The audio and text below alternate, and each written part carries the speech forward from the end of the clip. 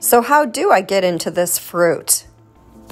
I'm going to use my kiwi peeler. It's serrated, so it makes it a lot easier to peel very thin-skinned fruits like kiwi, mango, or this pawpaw fruit.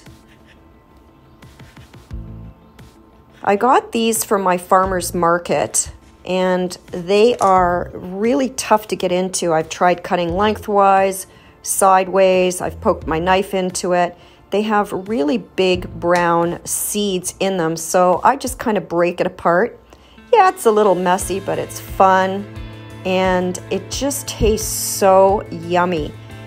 I think it's a cross between a mango and a banana with just a little hint of citrus taste to it.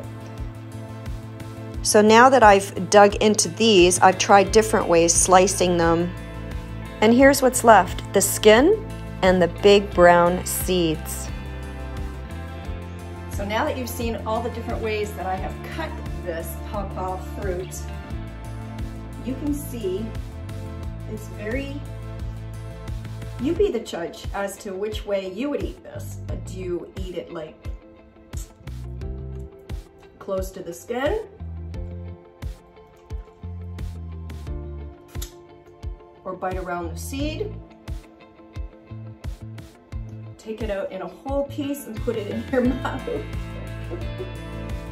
I personally like the very first one that I did, which was peeling it and then breaking it apart with my hands and then just eating it. So let me know what you think. Let me know how you would eat this fruit.